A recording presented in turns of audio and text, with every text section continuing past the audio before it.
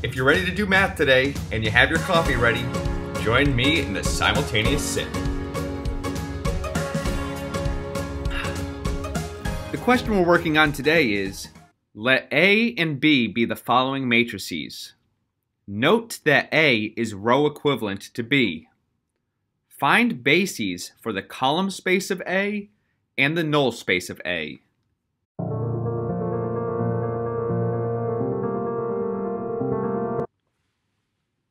So to find a basis for the column space of A, all we have to do is find the pivot columns of A. And luckily for us, B, which is row equivalent to A, is in echelon form, so it's easy to find the pivot columns. So the column space of A is the span of its pivot columns. And the pivot columns form a linearly independent set.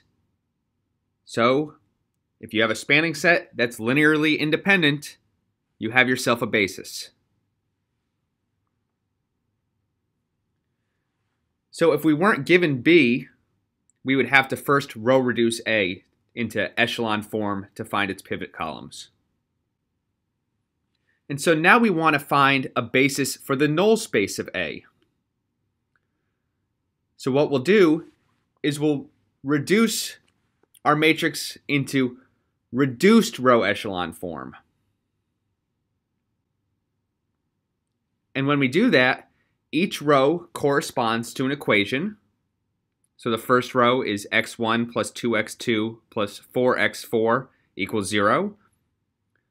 The next row is x3 minus 1.4x4 equals 0. And the last row is x5 equals 0.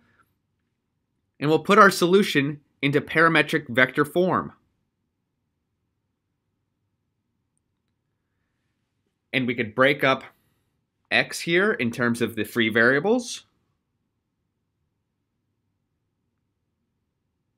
So it's x2 times minus 2, 1, 0, 0, 0, plus x4 times the vector minus 4, 0, 1.4, 1. And those two vectors are a basis for null A. Make sure to subscribe for more Coffee and Math with Dr. Weselcouch. Don't text and drive. Bye-bye.